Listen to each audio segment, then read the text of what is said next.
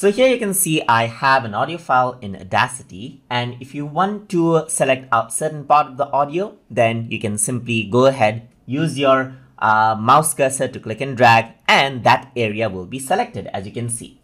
If you want to play that certain part, you can hit the play button or press space bar, and that selected certain part will be played out. Another thing that you can do is once you do the selection, you can go around and then hold shift on your keyboard. And once you hold shift, you can see that you get this little hand icon right here. You can click and drag out, and you can see that you can readjust the selection that you made right here. You can increase it, decrease it over here.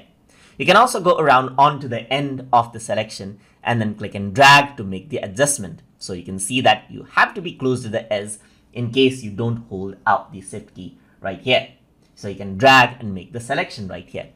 If you want to delete out a certain portion, so in the beginning, you can see that there's a certain gap right here. So if I want to delete it, I can click and select this part, and then I can simply hit the delete key and that part will be deleted.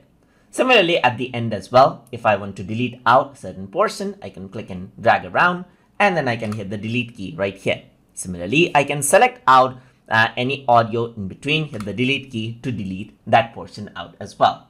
And that is also the start of editing inside of Audacity.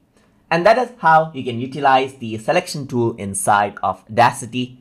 So hope you guys learned something as always. And as always, please like, comment, share, and subscribe.